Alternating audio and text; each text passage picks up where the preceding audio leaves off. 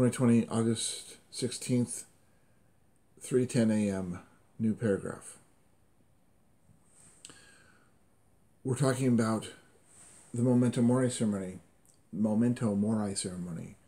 from the Colosseum through the Temple of Venus, ending with the bridge of the Galactica, which would be the Temple of Caesar, and the associated buildings on the same ground level of the Temple of the Temple of Caesar back behind, because the Temple of Venus and the Colosseum are so much bigger.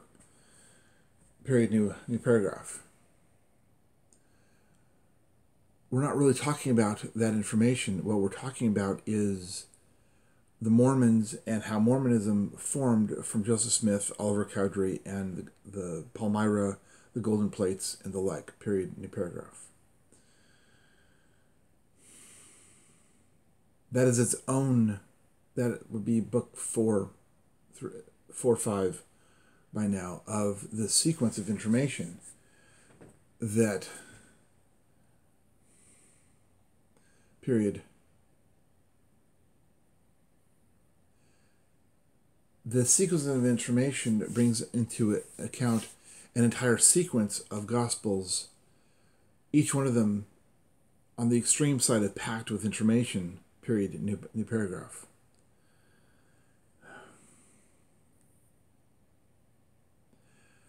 Now, a possible book 5 or 6 would be the adventures of Leonardo da Vinci and how he interacted with these people, because if the statistical mathematics of this situation is correct, then he played a direct part in the crucifixion of Jesus as in a witness. He would have seen it, he could have made notes of it, he could have mapped it out, did some preliminary sketches and mapped out the exact location of the crucifixion. Period. New paragraph.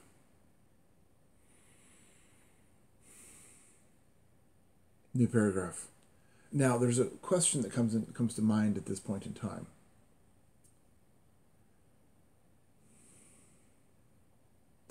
Comma. That question becomes, is the painting of the Last Supper the second mural he did on the subject? New paragraph. Did he have a previous painting, or well, obviously there was previous sketches. That's not in question. Period. But did he have a previous painting of the Last Supper that he used, but it was in a private family home somewhere in Florence or Milan, or it was down in Rome, or may have been up in France, and he needed to use Milan for some reason. Period. New paragraph.